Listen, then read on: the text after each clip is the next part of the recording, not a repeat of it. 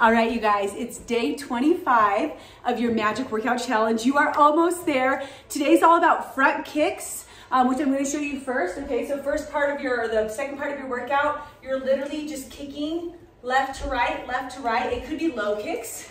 Okay, it could be like super high. Main thing, squeeze your core, pull your abs in. You're gonna work your quad and your lower abs. While you're doing this, we're gonna be recognizing signs around us that can connect us with our gratitude for things to come. It's called the magic cue. Okay, and what I mean by that is, let's just take a goal that you have in your life, right? Maybe one of your goals is to have better health, energy, physique. You want to lose 25 pounds, and you see someone at the grocery store or out and about, wherever, who has the physique that you would like to achieve. Instead of looking at them with envy, right, or with jealousy or anything, you're gonna look at them and you're gonna feel joy and say, thank you, thank you, thank you for the healthy physique that is coming to me, right? Thank you, thank you, thank you for my healthy physique that's coming.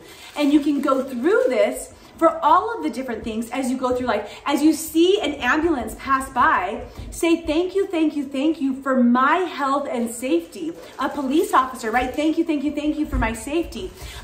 You see like food on in front of you. Thank you, thank you, thank you for the continued nourishment that I get to have. So it's called the magical cue. One other thing you can do is you can pick magical cues.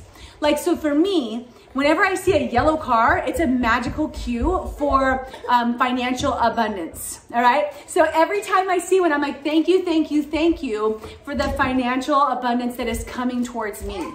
And anything that you want to create or have in your life, you could do this with by choosing cues that remind you of that, okay? So what you should do during this time, during this part of your workout, is as you're doing these kicks, I want you to think of some different magical cues that will help connect you as you're walking through life, so this truly does become a long-term habit. You guys, that's magic day 45.